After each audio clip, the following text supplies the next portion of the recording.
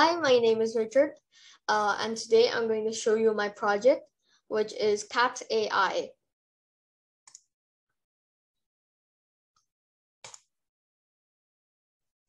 So a little bit about me. My full name is Richard Henry Barlian. My hobbies are I am a math, science, and computer enthusiast. I go to school in Region School Bali, Indonesia, and I am 11 years old.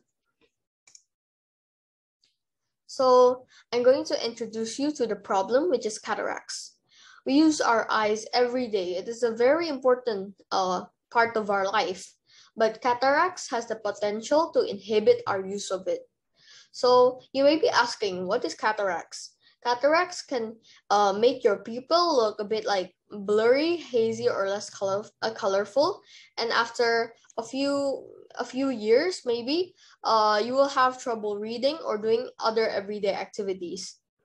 Some statistics that showed the risk of cataracts increases with each decade of life, starting around age 40.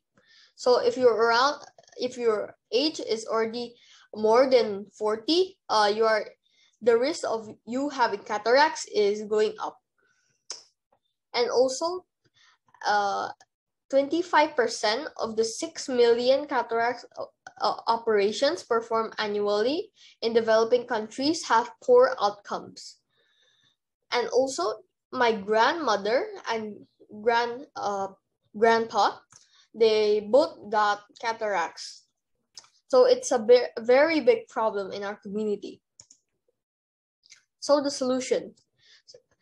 Using the newest advances in CNN, or convolutional neural networks, Cat AI uses AI to distinguish between pictures with eyes containing cataracts, even in its early stages. So we can just put a picture of your eye, and then the program will try to say if you have cataracts or not. This project aims to lower the 25% of cataract surgeries with poor outcomes stated before.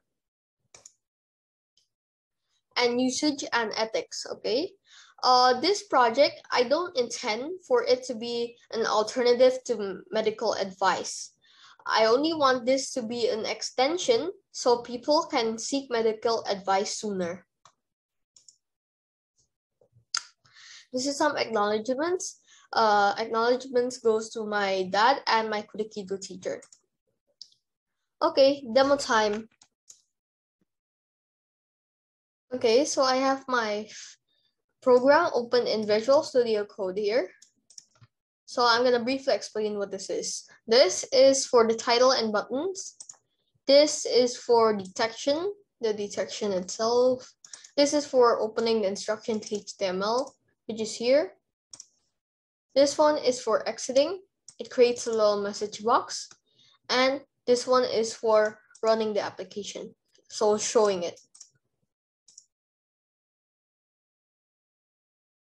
Okay, so here we have the program. It has the title, Cat AI, and then there are 3 buttons.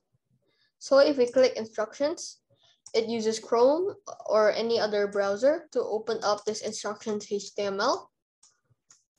And there are instructions for setup and how to run the program. Okay, and for detect, it will ask you to choose a file. I prepared some images and sample images here. You can click, I'm gonna choose cataract.jpg.